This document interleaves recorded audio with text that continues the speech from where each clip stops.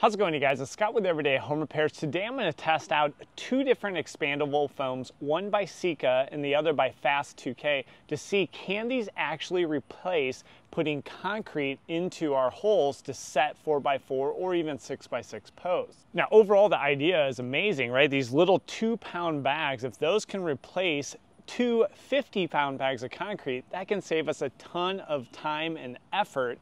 But will they hold up? How much do they actually expand? And is one better than the other? That's what we're going to test out today, so let's jump into it. So each of these holes is dug side by side in a combination of post hole digger and the bar itself. Having that bar actually helps a lot to break up the material, so then you're just lifting out the loose material in the hole.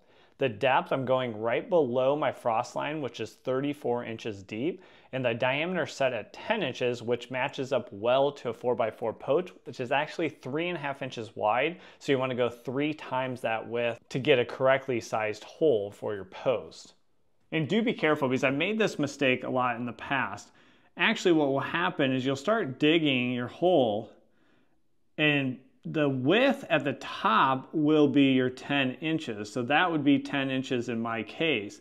But as you go down the depth, remember mine was 34 to 36 inches, you'll actually taper it in. You do not want to do that. What that ends up doing is once you set your post in there, we have our post, and then if you're using concrete or this expandable foam, that would fill in the voids here, and now you've made a plug. So what happens, especially if you're in areas like where I'm at, when we get freezing, you might have some upward force or heaving, and now you have a plug that wants to pop out of the ground. So be careful not to do that. Obviously, a better option would be to make sure those walls are perfectly straight. So you have 10 inches at the bottom that matches your 10 inches at the top.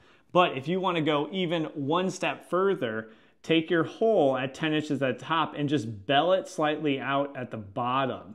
So you go down and then you'll bell slightly at the bottom. So maybe the bottom ends up being 11 inches or 12 inches, and then you have your 10 inches at the top. This is not hard to do. I just take my bar and then I will scrape the bottom so that we will bell out and be a little larger at the bottom.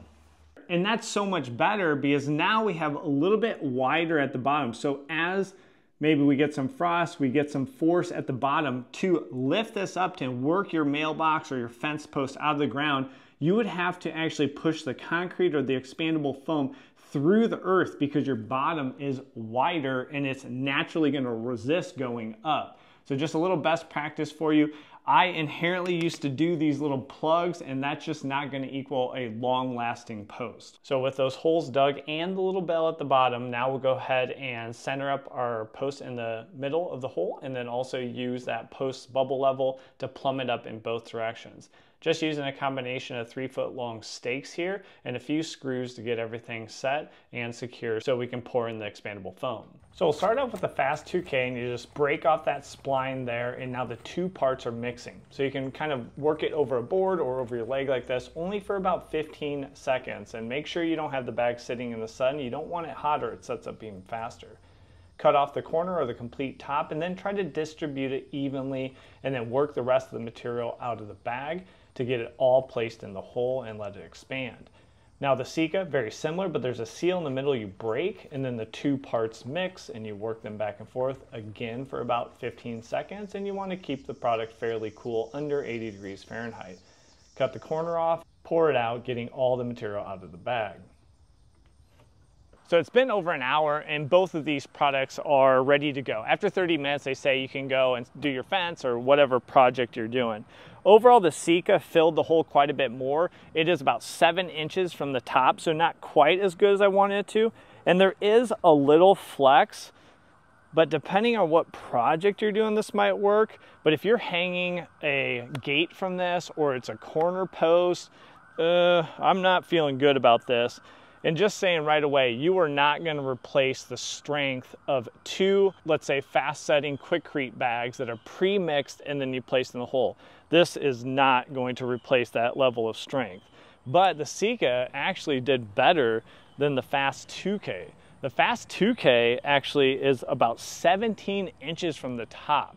So depending on whether you read the bag, it says it just replaces one 50-pound bag of concrete, but then online you see it replaces two 50-pound bags of concrete, so there seems to be some confusion. Also, the Fast 2K came with a piece of paper that indicated for an 8-inch hole it could do 2 feet in depth, but then on the bag it says for an 8-inch hole it can do 3 feet of depth. So some confusion going on there, and something tells me they're figuring that it does not expand quite to what they originally marketed. Additionally, one kicker of the Fast 2K, and you can see it as I was taking some video of the foam expanding, right at the end, some foam kind of got caught on one side and then pushed the 4x4 post completely out of plumb. So now with it all set up, I am way out of plumb compared to where I set this post with the 2 stakes, and I actually saw it move in that video. Now for another demonstration just on the difference in terms of the volume, both of those bags are about the same weight, but on the right hand side is the Sika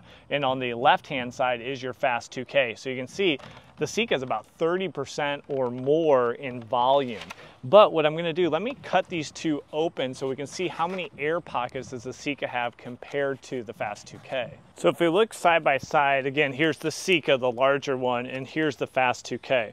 Both of them are going to have large air pockets on the bottom, and at least we're not seeing large air pockets on either of these in the middle. The Fast 2K has a little bit more rigidity than the Sika. I can easily put a thumb imprint on this one. So I would say the Fast 2K does have a bit of an advantage on strength that might be able to hold a post more, but again, the volume is quite a bit different. So let me know what you guys think, and if you have your own experience with the Sika or Fast 2K, let me know down in the comments. There's always great information. I appreciate your guys' feedback.